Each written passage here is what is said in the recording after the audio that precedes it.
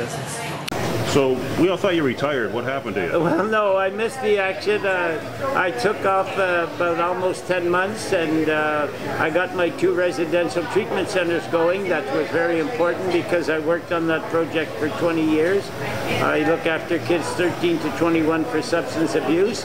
But when I met Scott Singer, I realized that it was time to get back in the deli business. I realized how much I missed it. I missed the contact with the customers and just that personal thing that was so important to me. So now that I'm back into the swing of things, I feel much better. There was something certainly lacking in my body. First, I was down a little bit in smoked meat that I haven't eaten for a long time, and the rest just came naturally. Just, you know, it's just like riding a bike. You always remember how to make a good smoked meat. Only at Nate's you'll get it.